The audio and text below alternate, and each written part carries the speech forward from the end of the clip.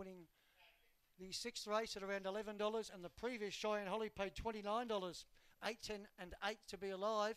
Favourite here is Chance at $3.50. This is open. 6 out of the 8 greyhounds are in single figures. It's at $3.60. It's been rock solid. A winner here, 2 back on the second line of betting. It's Dynamite Travis, who's 30 cents away now at $3.90. He was impressive winning here, 3 back, Dynamite Travis. Jetta Cutlak's already trained to win it today, and Viva Bell. $5 Pink Adventurine's had the best money though, number 8.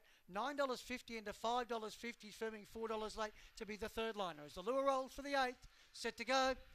And away, Dynamite Travis began like a bomb. He went bang and went straight to the lead early from Pink Adventurine. Up to third was Perfect Freeze, then Spring Evie and Chance with Crazy Bella. The last pair was Security Code and Nawaki Queen. In front, Dynamite Travis, Pink Adventurine is a length away and stalking her. About to give chasers a swing for home. Spring Evie third, then Perfect Freeze. In the straight, Dynamite Travis in front. Pink Adventurine trying hard, but that's a double to Jetta Cutlak because Dynamite Travis goes all the way and beats Pink Adventurine by a length and a half.